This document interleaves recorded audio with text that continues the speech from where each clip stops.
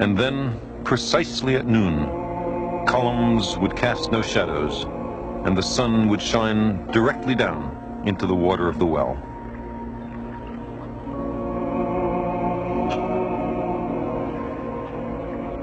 At that moment, the sun was exactly overhead.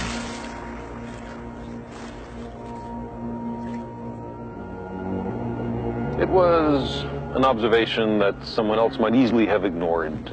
Sticks, shadows, reflections in wells, the position of the sun, simple, everyday matters of what possible importance might they be.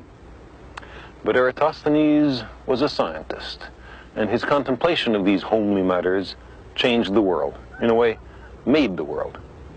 Because Eratosthenes had the presence of mind to experiment, to actually ask whether, back here, near Alexandria, a stick cast a shadow near noon on June the 21st. And it turns out, sticks do. An overly skeptical person might have said that the report from Sagan was in error, but it's an absolutely straightforward observation. Why would anyone lie on such a trivial matter? Eratosthenes asked himself how it could be that at the same moment a stick in Sagan would cast no shadow and a stick in Alexandria, 800 kilometers to the north, would cast a very definite shadow.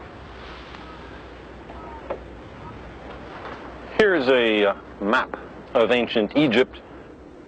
I've inserted two sticks or obelisks, one up here in Alexandria and one down here in Sagan.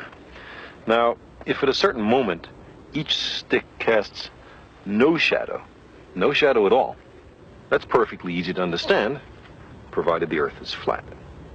If the shadow at Sagan is at a certain length, and the shadow at Alexandria is the same length, that also makes sense on a flat Earth. But how could it be, Eratosthenes asked, that at the same instant there was no shadow at Sagan and a very substantial shadow at Alexandria? The only answer was that the surface of the Earth is curved. Not only that, but the greater the curvature, the bigger the difference in the lengths of the shadows. The sun is so far away that its rays are parallel when they reach the Earth. Sticks at different angles to the sun's rays will cast shadows at different lengths. For the observed difference in the shadow lengths, the distance between Alexandria and Sagan had to be about 7 degrees along the surface of the Earth. By that I mean, if you imagine these sticks extending all the way down to the center of the Earth, they would there intersect at an angle of about 7 degrees. Well, 7 degrees is something like a 50th of the full circumference of the Earth, 360 degrees. Eratosthenes knew the distance between Alexandria and Sagan. He knew it was 800 kilometers. Why? Because he hired a man to pace out the entire distance so that he could perform the calculation I'm talking about. Now, 800 kilometers times 50 is 40,000 kilometers. So that must be the circumference of the Earth. That's how far it is to go once around the Earth. That's the right answer. Eratosthenes' only tools were sticks, eyes, feet, and brains, plus a zest for experiment.